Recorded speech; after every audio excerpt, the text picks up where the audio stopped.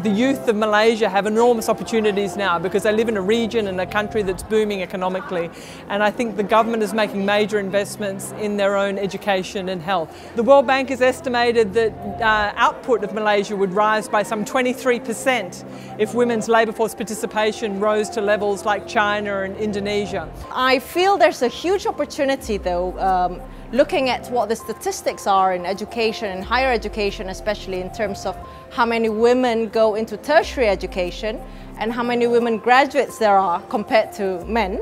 I think there's a huge opportunity there that has not yet been tapped. The private sector has incredible opportunity just because the private sector has scaling power.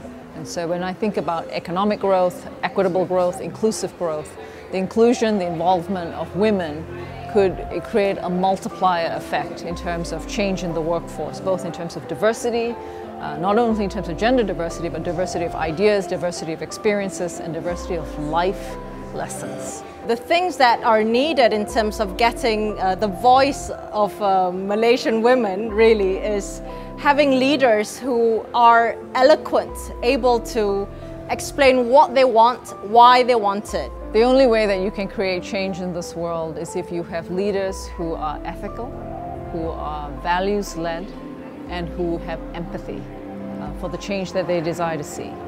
In my experience, women leaders, particularly because of challenges they may have had to overcome, have a high degree of empathy, a high degree of emotional intelligence.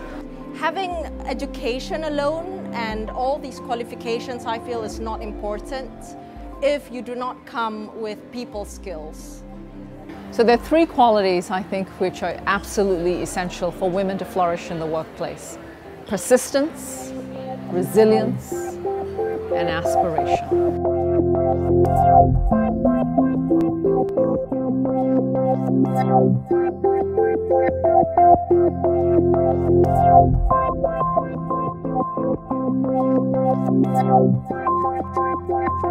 Thank you.